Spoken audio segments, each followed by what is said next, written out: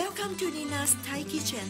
For this episode of brunch recipe, we're going to cook garlic basil clams. Stir a couple of times and then we are done.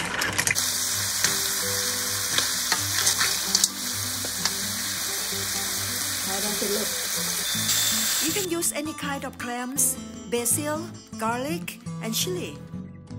For today cooking, I use live Manila clam that I bought it from Ranch 99, the local supermarket nearby my house.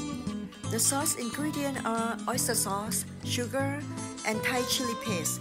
And if you don't have it, you can use the bean sauce instead. For this clam, you want to wash it until the water is clear. So go ahead to just, I'm going to wash it like a couple times. Make sure that it's clean.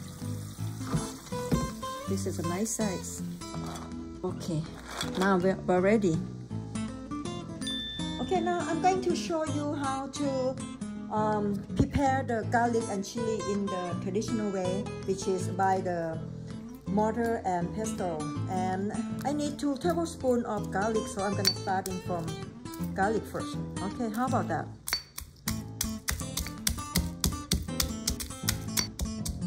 See that? It's very easy to get the peel out after you smash it a couple times. How about I put 2 chili today, or maybe 3. How about that?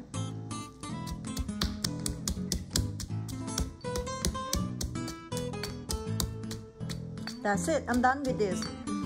Now we're ready to fry. There you go. And actually, I'm going to show you another way, which is if you don't have mortar and pestle, all you need to do is just slice it.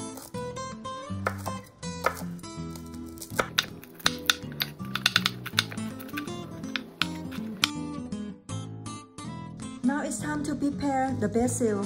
Today I get the Thai basil, which is have the purple stem that will give you more aroma. And all you need to do is just pick the top one out like this. That's all I do basically here. The flower one you can use it too. If you couldn't find the Thai basil, the regular basil works as well. Now it's cooking time. Since these Manila clams hold a lot of water, I prefer to cook it first so that I can toss some of the water and sand out. Just add a little bit of oil and put the clam in there. Cover it, cook it for 1 to 2 minutes or until all the clams are open. Once it's cooked, transfer it in the plate and save some of the clam juice for later. Now I'm going to start cooking. We start from cooking oil, chili. I'm going to lower the heat to be medium high.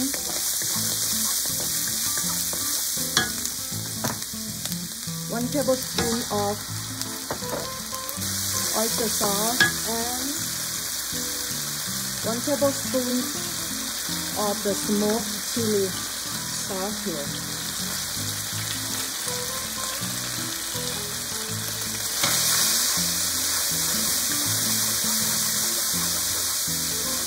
Then we're going to add back the clam soup. You don't want, okay, that's all.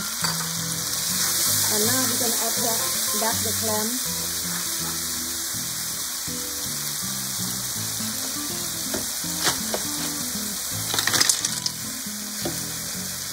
The basil and bell right away because the clam is cooked already. You don't need to cook it too long. All you do is just mixing the sauce together. That's it, it's done. How does it look? Now it's time to eat. It's best served with steamed jasmine rice. Thank you for watching and I hope that you like this recipe. I see you next time. Bye! If you like this recipe, don't forget to like, share, and subscribe to my channel. Thanks!